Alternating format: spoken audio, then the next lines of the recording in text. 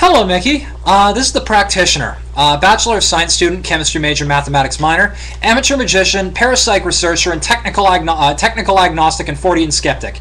I should clarify my definition of Fortean skeptic, meaning that I tend to hyperanalyze everything, all evidence that comes up on a particular issue. But anyway, I digress. That is not pertinent to this particular issue.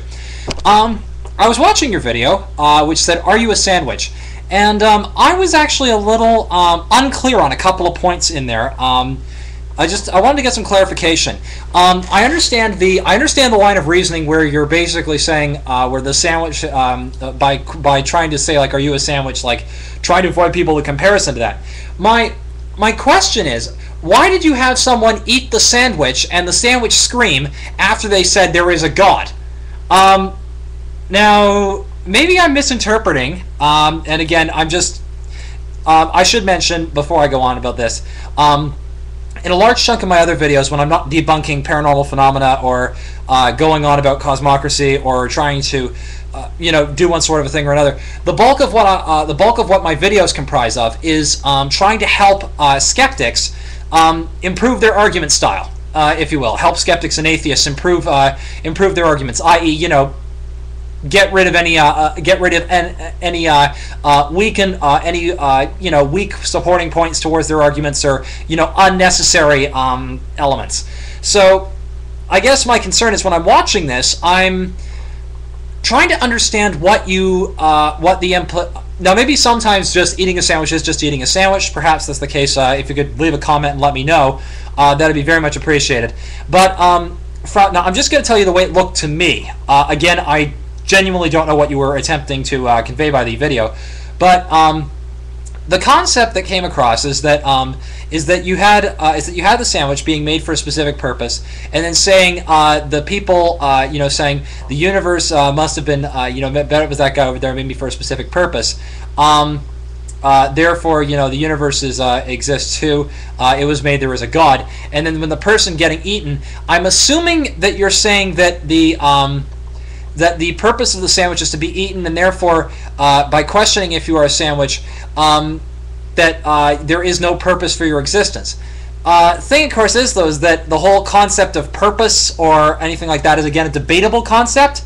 And the first thing, and the second analogy, which I don't know if you were intending to imply, but this is what came across to me, is that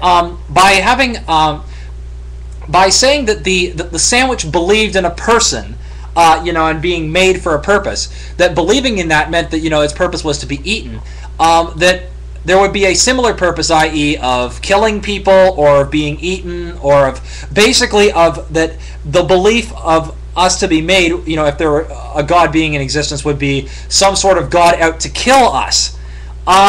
I've argued in other videos on this point. Now the thing is, I wouldn't really worry about this much, were it not for the fact that I've seen this argument before in Richard Dawkins' book as saying, I read an excerpt a while back from The God Delusion, and one of the things which it was saying was the idea that religion was the only possible cause for the terrorists having committed their 9/11 incidents. Well, the thing, of course, is that that religious viewpoint of here's the funny thing, and this is the odd bit. Misinterpretation of religious viewpoints, or of any viewpoint whatsoever, has always, twisting what people say to fit your own agenda, has been known throughout history, both in terms of philosophical and religious ideas. So to say religion is the cause of the evil, when the book, when the Quran quite clearly states, now I'm not a Muslim, I should say I'm an agnostic, I'm just simply stating this. The Quran quite clearly states in chapter 3, "Thou shalt not murder thy fellow believer." It also says in chapter 4, it does not matter whether you are a Jew, a Christian, or a Muslim to be a believer. All you have to do is believe in God in the Day of Judgment. Now, when they're talking about killing the infidel, they're talking about killing the unbeliever. So by those quotes, a Christian would fall under a believer context. Now, secular humanism or Christianity aside, for the 9/11 incident for 9/11 the thing is that the West, nominally at least according to Islamics, would be Christian. So for the only way that the Muslims could create an impression that could get the impression that we are the infidels or that we are unbelievers is because of economic disparities that the Western world might have created, or other things which might have influenced them to think that we fall into that infidel category. Another example of this same argument as to why religion or belief in religion is, rephrase that, why religion itself is not inherently out to kill people is the fact that this, or another, if you will, another example of interpretation of ideology causing problems is communist states. And this is where my point about ideologies, about interpretation of ideology being the problem. Marx, in the Communist Manifesto, and in a couple of his other writings, when he talked about trying to be free, he talked about emancipating oneself through a social change from religion, from and trying to more commonly, from capitalist systems, from any form of oppression. And the whole concept of the government, or the state, if you will, in the Communist Manifesto, was supposed to be a temporary. Note that I said, after a social change from an industrial globalized world, we were supposed to move to a social/communist-based system, and the type of government that was predicted or was suggested was supposed to be a temporary state that was just supposed to help people transition over to get used to the new idea, not anything that was supposed to be in for long term. But what happened from that? We have Russia, Cuba, China, and actually no, Cuba managed to avoid some of that, but Russia and China in particular both did rural-based revolutions, and they misinterpreted a huge amount of Marxist ideals to the point where they were supposed to go away from religion, not persecute people for their beliefs in religion or anything that was contrary to the Communist Manifesto. They didn't say. Marx said nothing about trying to kill people for their ideology. They were talking about a revolution to overthrow oppression. So a totalitarian dictatorship which comes in and then starts causing human rights violations in the name of communism or Marxism is a misinterpretation of ideology. Does that mean that Marxism can be blamed for human rights violations? That Marx's philosophy and communism overall are the cause of those human rights violations? No. Nor would it be equally so to say so for religion to be doing that. For people to say that the Old Testament is automatically the basis of Christianity, or to say like, I brought the sword, a lot of that is quoting people out of context. There are other verses equally which say that, let he who is without sin cast the first stone. But since everyone's with sin, you can't cast a stone, literally or figuratively.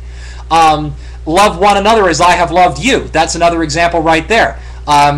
Jesus didn't kill anybody, according to the Bible. Therefore, we shouldn't either.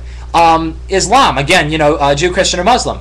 Another thing is if you take a look at what actually is stated in terms of women's rights, yes, they do say women are worth, 2 women are worth 1 man in terms of testimony. However, women are permitted to divorce if a man actually beats them up.